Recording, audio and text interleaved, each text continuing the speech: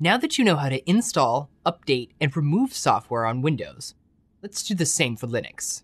Let's navigate back to the Git download page.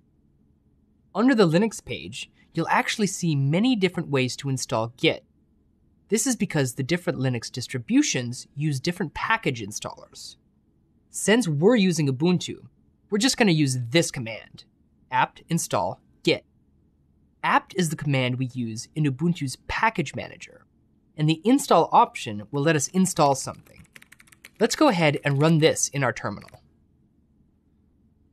We're getting an error that says permission denied.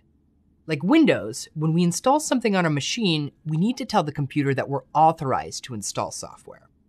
Right now, we can preface this command with another Linux command, sudo, which stands for superuser do. It asks us for a password, so let's add that in. We're getting a lot of output. It's just asking if we want to continue installing this application, and since we do, I'm going to say Y and enter. To update a package, you do the exact same thing as we just did and install a newer software version. To remove a package, we could also use a command, pretty similar to the install command, except this time we want to remove a package.